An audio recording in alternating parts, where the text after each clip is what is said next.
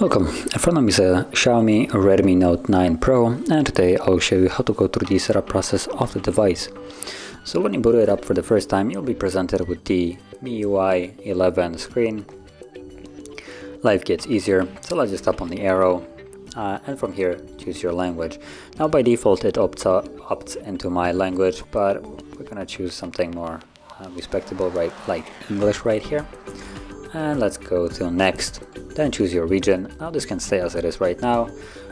Hopefully for you it's the same, considering correct one. If not, you can choose your language from the list.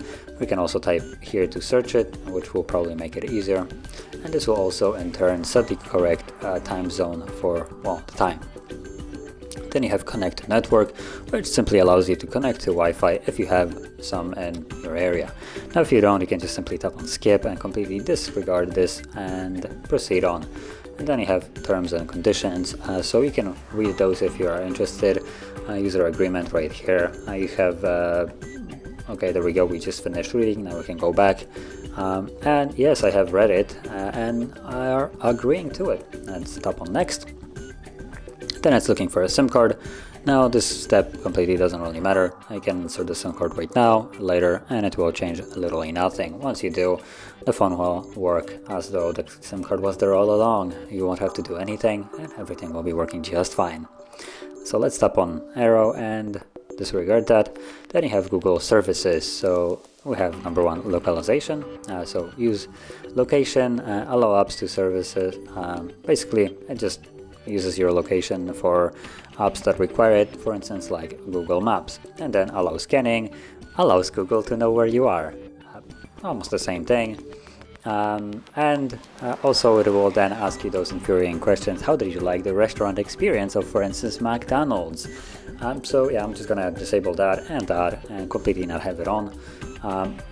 Now certain apps like Google Maps will require me to enable this, and also some annoying apps like some Huawei's and other apps for the smart homes, or just accessories like smartwatches and stuff like that.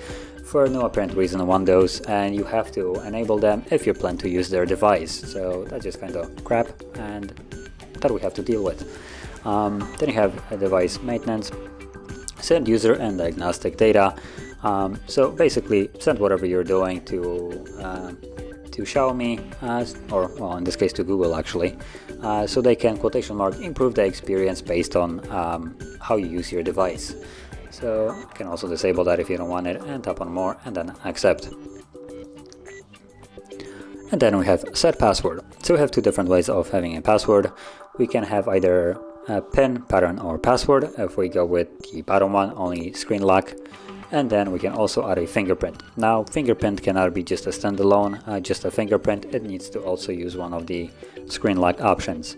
But then the other way around, you can use screen lock and not have fingerprint.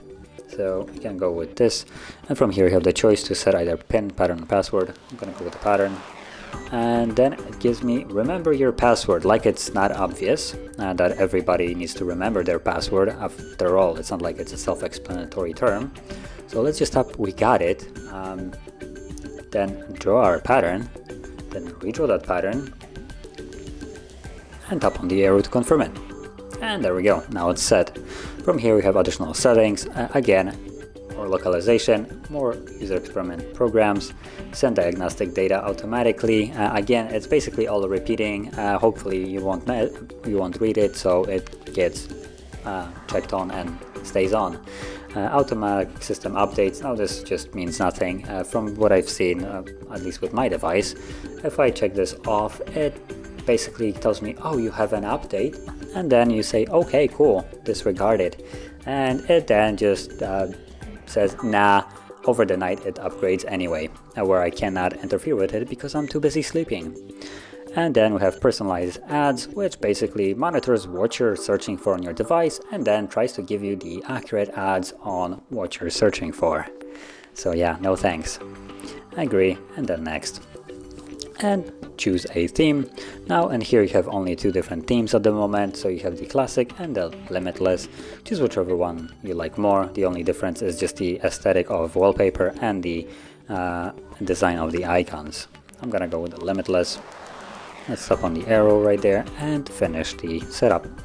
Once we tap on the arrow right here.